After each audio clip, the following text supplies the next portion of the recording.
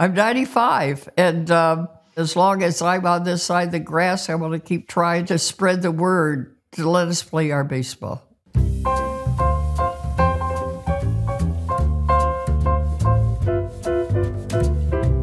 All I ever knew was baseball. My mother loved to play, my father loved to play. Baseball was our life. I grew up in California. All we had was cornfields, bean fields. In fact, I can remember when we made our own baseball field because there wasn't any baseball fields for it to play in. So my brother would get in the old Model T Ford, put a box spring mattress on it, and I would sit on the back of it. I was the anchor, so we could drag the field. There was nothing like it.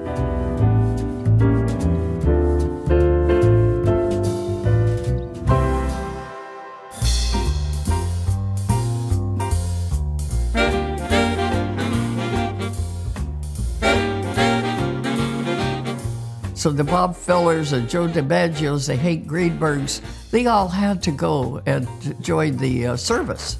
I was out playing softball in a league, and the scout came out and says, "Hey, Maybelle, how would you like to play professional baseball?" Are you out of your mind? There's no professional baseball for women. Yes, there is.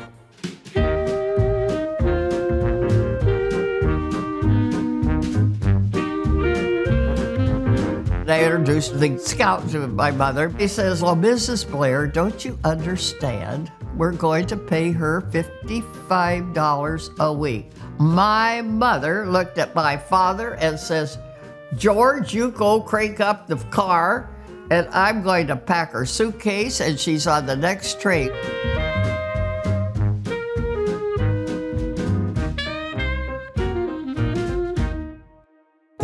Going into the locker room, and there my dress was. I put on my cleats.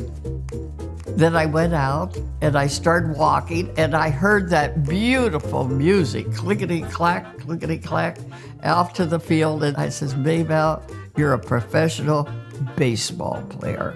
And that was the most wonderful feeling I have ever had in my life.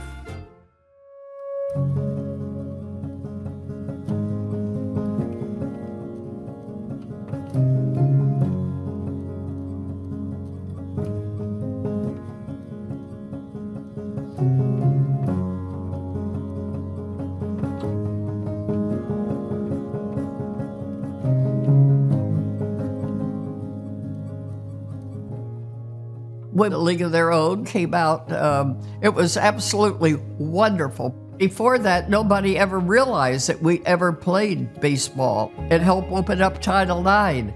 It gave women a chance to show that we do have abilities other than staying home and having babies.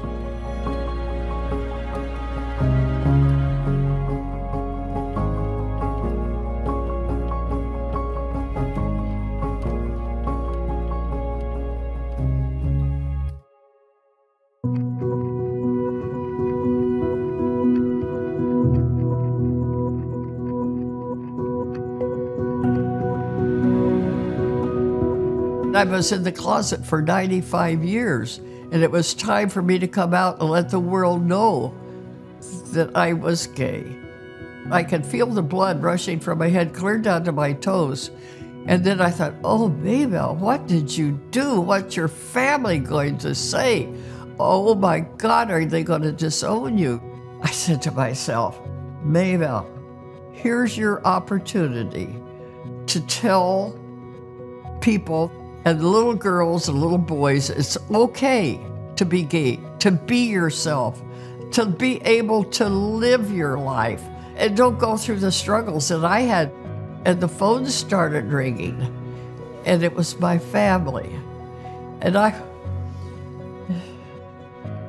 just broke my heart, you know, that they said, "Aunt Maybelle, we realize, you know, you got to live your life, and we love you for what you are and not your sexuality."